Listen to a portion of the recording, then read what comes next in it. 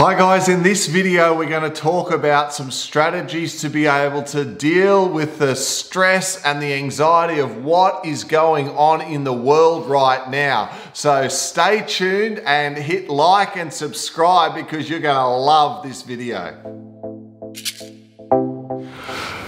Hi guys, what a year 2020. All of us who sat there in New Year's Eve times were sitting there doing vision boards for this year and the goals we wanted to accomplish and the places we wanted to go and the holidays, all a big line wiped right through it. Oh my goodness, we'll be talking about this one for a long time. I think it's going to be around for a long time, and on quite a serious note, we get bombarded left and right. I'm sure you would agree that sometimes you've got to put the phone down, you've got to turn the radio off in your car, whatever it may be, because doesn't it get too much? Have you ever just gone, oh, I'm just kind of over it right now, right? We hear this from people. Yeah, it's like you go on Facebook and there's things all shared and people fighting with people about conspiracy theories and all the chaos that's happening in the world, and you just feel like you're getting drawn into this negative charged energy flow, the matrix. And so what we've been doing is, protecting our energy and jumping in there to have a quick look or post for the businesses and jumping right on out, because we don't want to get caught up in the back and forth of commenting on people's, theories. I mean, it's such good awareness and everyone is starting to wake up, which is the best thing. But what this chaos is actually doing is starting to create a divide between humanity. So people on this side of the fence and there's people on that side of the fence. And no matter what side has what opinions, the other person's not going to like it regardless, right? So this is the time to pull this up and remember to be the observer of exactly what's happening. If you don't like the other person's comment, please don't fight them. That's their comment. That's what their opinion, their thoughts. Everyone's on their own journey, on their own, development, personal development, and their own, people are only just starting to wake up to all of the stuff that is happening in this world, and, the government structures and, the rules and the control over people. So let them, be in that. That's completely fine. But if you know about it already, just take a step back and be the observer and try and have compassion for where they are on their journey at this point in time, because we've all been there. We've all been in a third dimensional dense space with fear, worry, anxiety, stress. Like, the control here in Australia has just been stepped up, tenfold in the last 2 weeks. Melbourne's on a complete shutdown. New South Wales shut their borders, and Queensland now shut their borders, so no one can travel until after Christmas now. So, it's really sad for some people because they have family and children in other states and they can't do anything about it. So, look, it is creating a divide, and we believe this might be just the beginning of some more chaos to come. But what we are here to help you with is to lift your mood, to look at the positive things, to take a step back out of the matrix and be the observer, show compassion, go into your inner temple when you don't like something that someone said to you and question yourself. The new world is questioning. Question everything. Do your own research. There's no more given to you on a silver platter. You have to do your own research and go back through your heart chakra and wash the truth through. Use your heart as a compass for your navigation in this world. It is the new world. That is the truth seeker's new plan of the journey. And we're finding that, if we take a step back, we put more high vibe into our daily routines rather than getting sucked into that social media matrix. It's such a better feeling for us, and it's not killing our vibe. I would add to that and go, actually take deliberate effort to, and like if you're strong and centered and you're zenning out already, then keep doing what you're doing. But if you're getting anxiety and you're feeling overwhelmed and you're feeling like fear of where is this going, and we're hopeless to be able to change it, and oh my God, what's happening to humanity?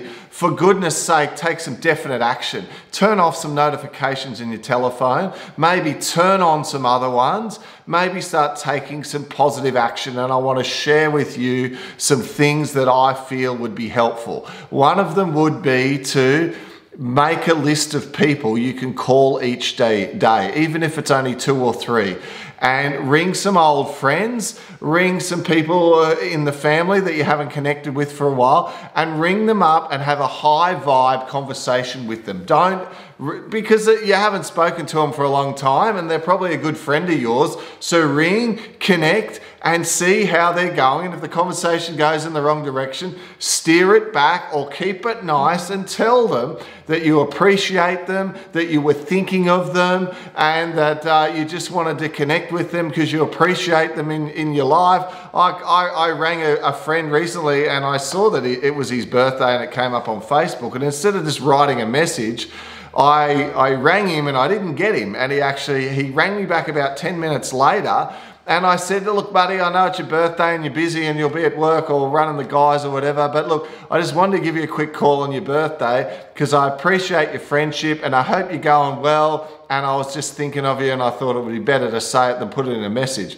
And he was quiet for a while. He went, oh, well, geez mate, thanks very much. Yeah, look, I appreciate the friendship too. Really glad you called, you know, gonna have lunch with the wife and do this and do that. And it was so quick, guys. But the difference that would have made to him and the difference it made for me, because when you have that human connection like that and you break yourself out of that invisible world that our devices or our computers put us in, that human connection is powerful. Another thing you can do is go back to something that you love. If you used to, before all this, you used to love fly fishing, or you used to love playing some sort of, you know, soccer, or you used to like, you know, watching card games or playing snooker or pool or table tennis or whatever it may be. Do something like that. Go back to some sort of activity. For those of you that draw or do knitting or art or craft, go back to some of the things that you used to love. And try those again. Singing in the car rather than putting the rotten talk radio on. It drives me crazy. I can't have that on at the moment, and I find that I'm either listening to positive YouTube stuff, and that's a point too. I'm dodging the whatever conspiracy stuff that might have come across my path and go to something that's motivational, inspirational, or educational, helping you to grow and to progress. Look for other areas of your life that you can have gratitude and things that you can be grateful for. Look at films or documentaries and information that is uplifting. So nature type documentaries can be a beautiful way to help you to get more centered and feel more connected within. Spending some time doing some deep breathing, some mindfulness exercises. You know how much we are into the mind. And if you click on our website, awakening.education, or do some looking into what we do, we've got some positive music links that we put in there. Also, our daily guided meditation exercise, if you're interested, is a great little thing that you can do to just spend some time on yourself. A nice hot bath with some beautiful relaxing music on, some time out just for you to just get back to normal, because I really want you to just think about looking after yourself, looking after your diet, looking after how much water you're taking into your body, and really look after yourself, because we can't control what's going on out there, guys. We can't influence it, but we can influence what's going on in here, and most importantly, what's going on in here. So do some definite things.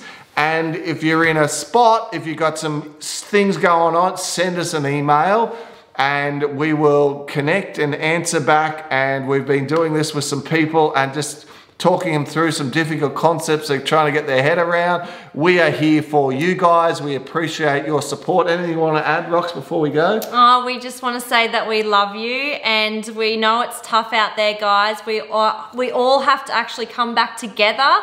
the split is hurting us all, and we all need to come back together. We are one, and we can look after each other and grow and expand together. So that's why we're sharing all of our love to you, and that is our purpose, to help inspire you, grow, and live a beautiful life too. Stay happy, guys. Do what you love. Be positive, and we'll be back in contact with you real soon.